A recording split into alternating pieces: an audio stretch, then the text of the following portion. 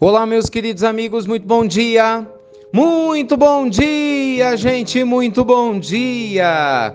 Começando com muito carinho, mais uma pílula inspiradora do bem, sempre baseada aqui no nosso amado Evangelho, muita luz, muita paz, alegria para o seu coração, para a sua vida, para você começar essa semana com o pé direito aí da melhor maneira possível. Gente, hoje eu gostaria de conversar com vocês a respeito de como que a gente pode e deve agir quando situações inesperadas acontecem. Bem, acho que todo dia, se não todo dia, pelo menos acho que uma ou duas vezes na semana, você deve ser surpreendido ou surpreendida com coisas inesperadas. Será que não? De repente você fica doente num dia que você, obviamente, não estava planejando isso, né? Uma pessoa se atrasa num compromisso que você estava aguardando a pessoa, ou você se atrasa para esse compromisso, problemas financeiros surgem, a gente pode ser mandado embora do trabalho, né? Um acidente pode acontecer. Enfim, acho que a lista é enorme, não preciso nem entrar em detalhes, porque você deve saber muito bem, né? Situações que a gente não espera e elas podem acontecer. Na realidade, não é que elas podem, elas vão acontecer. Nós sabemos que estar na Terra é um convite profundo e constante ao exercício da serenidade e da paciência, para a gente lidar com situações inesperadas e tirar proveito de tudo aquilo que a vida nos traz. Então, quando a gente fala numa situação inesperada, nós temos duas grandes escolhas, dois grandes caminhos que nós podemos adotar, né? O primeiro deles é o caminho mais comum que a maioria das pessoas adota, que é o quê? O do desespero, da raiva, da revolta, da chateação, do que droga, comigo, que porcaria, e aí xinga, e não percebe que esse autoenvenenamento só piora tudo, né? Porque imagina só, se acontecer uma coisa inesperada com você, você concorda que mais do que nunca, seu coração tem que estar bem, sua mente tem que estar em paz, para você saber o que você vai fazer. Se você fica tenso, com raiva, sua vibração baixa. Bem, não conheço ninguém que costume resolver problemas com vibração baixa. Você conhece alguém assim? Não. Então é lógico que você não vai resolver um problema de saúde, não vai conseguir melhorar sua vida financeira com vibração baixa.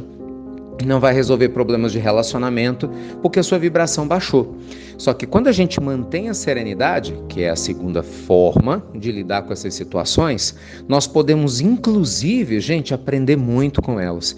E por que não dizer que Deus fala conosco muitas vezes através dos caminhos que nós vamos seguir que não estávamos pensando em fazê-lo? Se eu for contar para vocês aqui a quantidade de situações que eu já passei, completamente inesperadas, mas que de alguma forma me beneficiaram, puxa, enorme.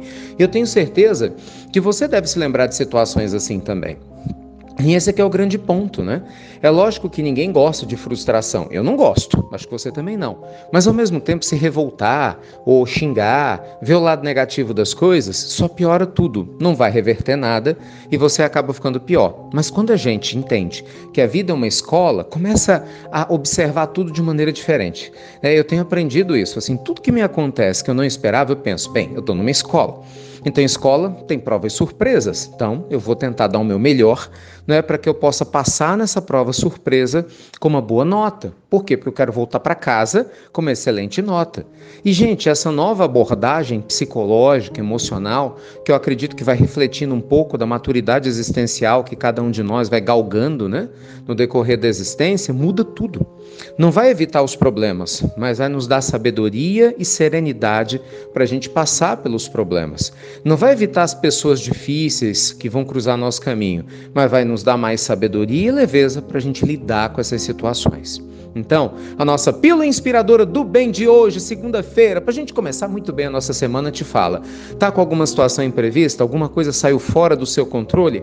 Relaxe, respire fundo, faça uma prece, lembre-se que nada acontece por acaso.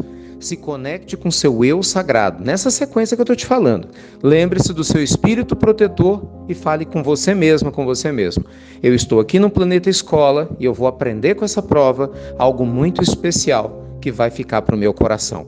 E vá confiante em enfrentar a situação inesperada, seja ela qual for. Seja algo simples, seja algo complexo.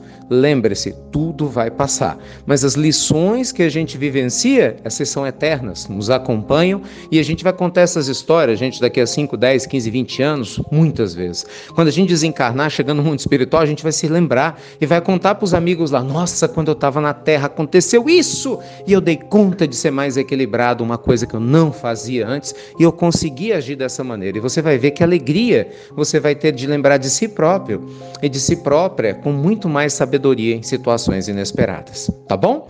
Então que Deus te proteja muito, espero que faça sentido essa pílula para você. Se puder, ajuda a gente a compartilhar, espalha nas suas redes de contato, para seus amigos, que eu acho que tem muita gente aí, não, que vive situações inesperadas e infelizmente ainda se desespera. E com certeza isso não vai ajudar em nada. É ou não é? Confie, meus amigos, Deus age conosco de formas inesperadas e costuma trazer grandes e boas surpresas no meio desses caminhos. Confiemos. Beijo grande no seu coração. Lembrando, hein? Hoje à noite tem nosso programa, pois é, terceiro episódio maravilhoso da nossa série Liberdade Financeira, 8h30 da noite. Lembrando que hoje eu vou começar a trabalhar as estratégias para você construir uma vida 2080 com muito mais prosperidade, os investimentos, de maneira sábia, começando com pouco, ajudando você que está desempregado a pensar fora da caixa. Então vai ser um programa muito legal, tanto para quem tem recursos como para quem não tem e ainda assim deseja trabalhar de maneira equilibrada espiritualidade e riqueza. Hoje às 8h30 da noite, não perca. E daqui a pouquinho, você sabe, claro, nosso amado Evangelho no Lar, como sempre. Beijo grande, luz e paz e até breve. Até muito, meus amigos, muito breve.